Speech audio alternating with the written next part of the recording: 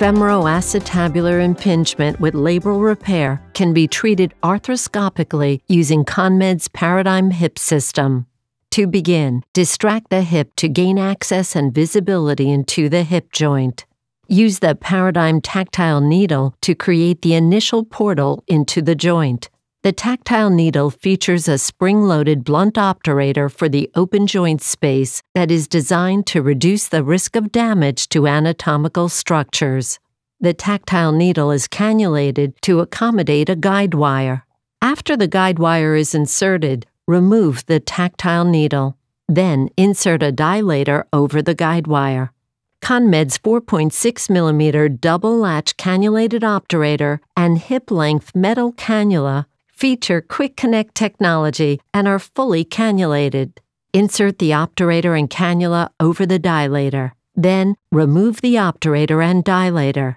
The DoubleLatch Hip Bridge also features quick connect technology to allow for easy compatibility with both the scope and metal cannula. Now the anterolateral portal is established. Use the tactile needle to create the anterior portal. Insert a guidewire over the tactile needle and then remove the needle. Then place a dilator over the guidewire. A second 4.6mm DoubleLatch straight metal cannula is used. Now the anterior portal is established. Next, use the Paradigm retractable straight blade to cut the hip capsule. This blade features a retractable sheath, which allows surgeons to safely probe with the blunt tip and then use the lever on the handle to reveal the sharp blade when it is time to cut. Once the capsule is cut, providing access into the hip joint through the anterolateral portal, the first Paradigm Easy Switch portal saver can be introduced.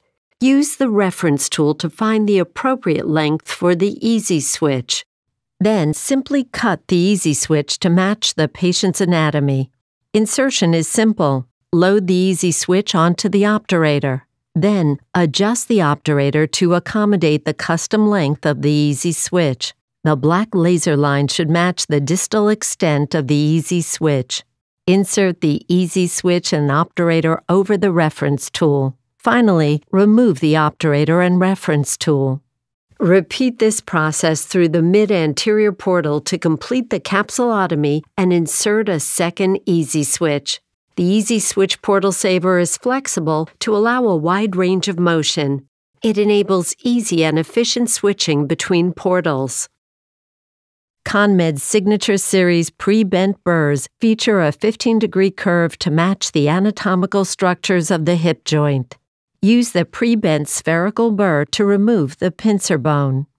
Insert the PressFT Flex drill guide and prepare a pilot hole for the 2.1mm PressFT single-loaded anchor using the Hole Microfree mini driver.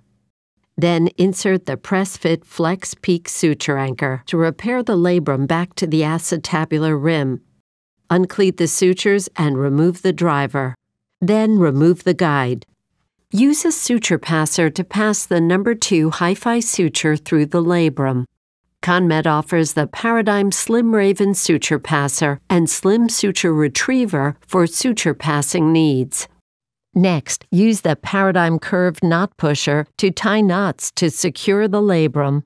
The knot pusher features a 15-degree curve that is designed to simplify knot tying in hard-to-reach places and enable precise knot stack placement around the labrum. Use the katana suture cutter to cut the suture limbs.